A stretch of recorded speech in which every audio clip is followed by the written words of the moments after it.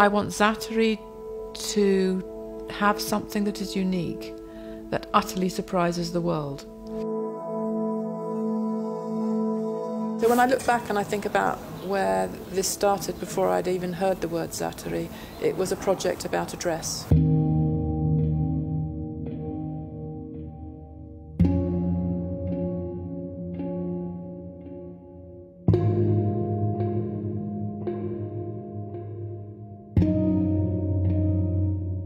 The dress was made out of a refugee tent, which it turned out was from this camp, and has gone on to have a life of its own, but it brought me here.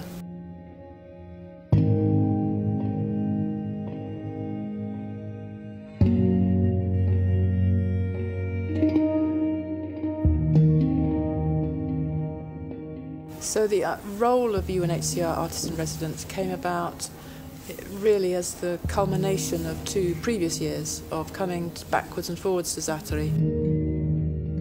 I think calling it Artist in Residence allowed it to be quite open. Working in a place like Zaatari, you have to be ready to respond to reality as it presents itself.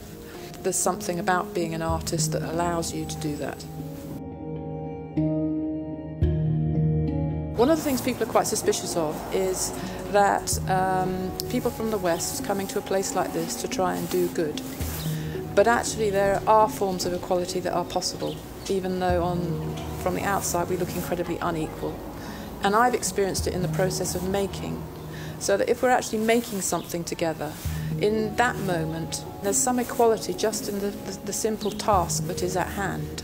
So making is a very, very potent force here and a very, very potent tool. Part of the idea for creating the Made in Zaatari Centre is to bring all the elements together in one place. So as much about female empowerment as it is about advanced training. So in March, on International Women's Day, we opened up the centre.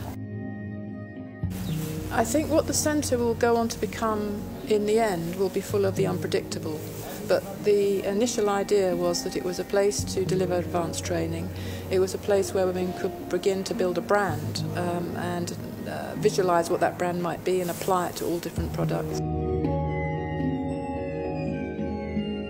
There is going to come a day when refugees are going to have to need to be able to sustain themselves entirely on their own. So there's no point setting up a centre that just creates another type of dependency. And so the centre is a place to begin to incubate what all those business opportunities might be. It's also a place of bonding and safety, and it's also a place where being a mother and also aspiring to want to be able to run your own business, have your own enterprise, becomes possible.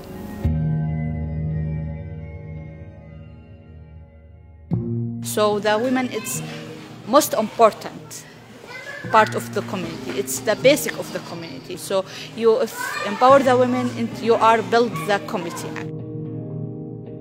When I talk with the ladies about Made in Zaatari, they always explain it's a place, build the relationship, friendship, each other. We love each other. If any ladies have a problem, they are coming.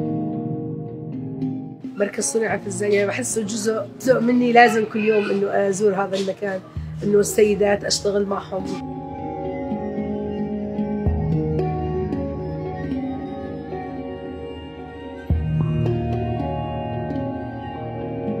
نساعد بعض، يعني هون في إحنا مجموعة من هذا المركز إنه هو المطبخ الإنتاجي والتجميل والإكسسوارات، وكل سيدة عندها جزء يعني منها هون بهذا المركز. بنتجمع بنقعد مع بعض، همومنا مع بعض، بنطور من شغلنا عن طريق بعض. تمكين المرأة أصعب. ببداية ما كان المخيم كان التمكين كثير صعب، لأنه السيدات تعاني من مشاكل الضغوط والمخيم وأشياء. أما بهذا الوقت لا، في سيدات ما شاء الله عليهم قدروا إنه يتحدوا هاي الظروف، ومن من عز الألم والتعب والضغط اللي عندهم صاروا هم سيدات لامعات وفعالات داخل المخيم.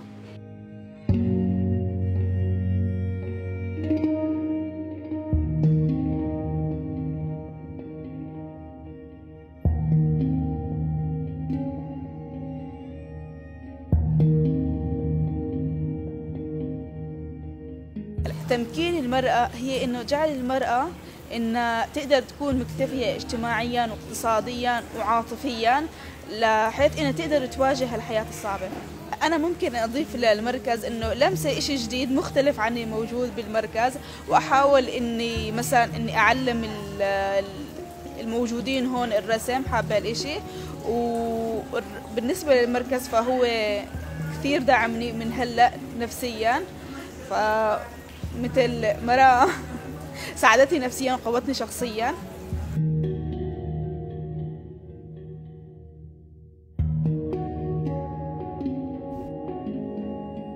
So before we thought that we might develop a jewellery project, I had come across an artist called Tarek who has been in the camp since it was first created.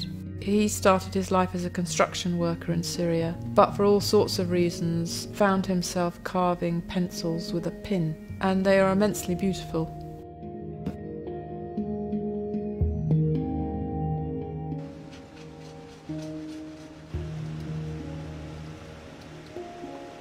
هاي السنة أفضل سنة لحد الآن. اشتغلت فيها، أنجزت فيها أعمال جديدة غير أعمال قلم رصاص، اللي هي حفر على خشبة الهمر، حفر على ريشة الرسم، وحفر على وشغل الجلد، اكسسوارات الجلد.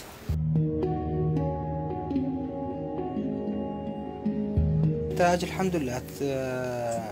وأهم شيء هسه يعني إنه المعرض اللي صار بلندن هو أفضل إنتاج بالنسبة لي لحد الآن.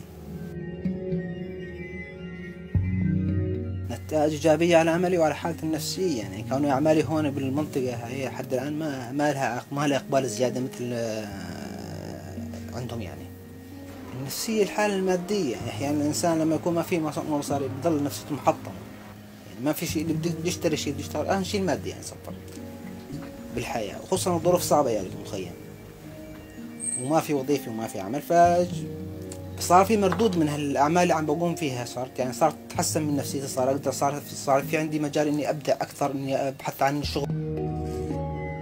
نتائجه هسه المعرض إن شاء الله القائم بلندن نتائج كويسة إن شاء الله. نتمنى إنه تتوسع.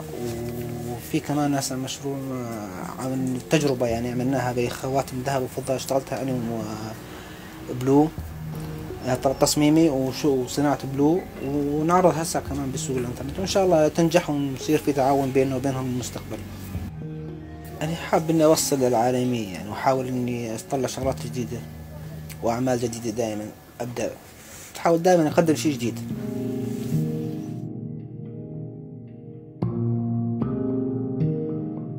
So we've got the first centre, which is in District 6 in Zaatari, and we're now just starting a second centre. It could be that there might be a way for men and women to work alongside each other more in the second centre than there has been in the first centre.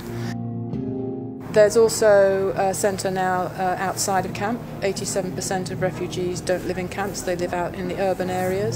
We have another centre that's being set up right on the Iraqi-Jordanian border. And so the lessons and the opportunities, as well as the challenges and the learnings that we're developing here, need also to be taken outside of camp. Towards the end of this film, it feels like it should be less about my presence or even any of the collaborations, and more about handing it over entirely. It seemed to me that to see this place through the eyes of the people that live here is more important. Nobody ever asks the kind of film that the people that live here would like to have made. It's clear there are many untold stories, and as we move forward into 2020, all these stories will begin to emerge.